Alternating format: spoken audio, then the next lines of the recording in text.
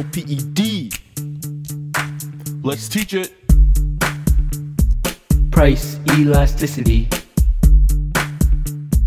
Price elasticity. Alright, stop.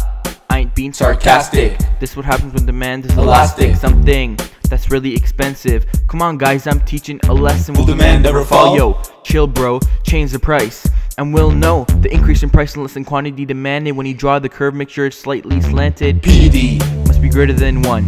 Anything less can't be done. Demand is very elastic. A lower price makes total revenue massive. Elastic goods can be luxuries too, or something you got a lot of time to do. Usually they have a lot of substitutes though, but we got a lot more PED to go. Sing it. Price elasticity. Price elasticity. Price elasticity. Price elasticity. Now PED's inelastic. The curve moves around like a doomed Gymnastics. Deep down to the axis for quantity. That's because it's a necessity. Buying it, it's quick and simple.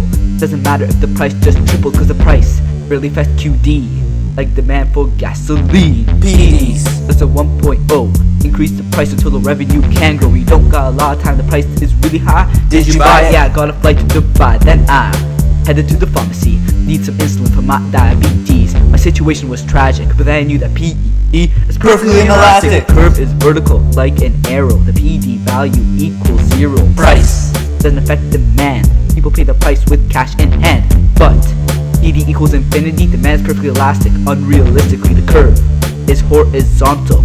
Don't change the price or demand is terminal. Unitary. But demand becomes the PED value equals 1. Change in price is equal to change in QD. At this point we can make a lot of money. Maximum revenue. When this happens, now I'm gonna be rich and drop all my classes. If you got a problem, yo, I'll solve it. Check out the hook while you learn economics. Price elasticity.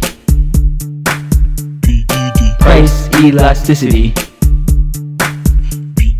Price elasticity. Price elasticity.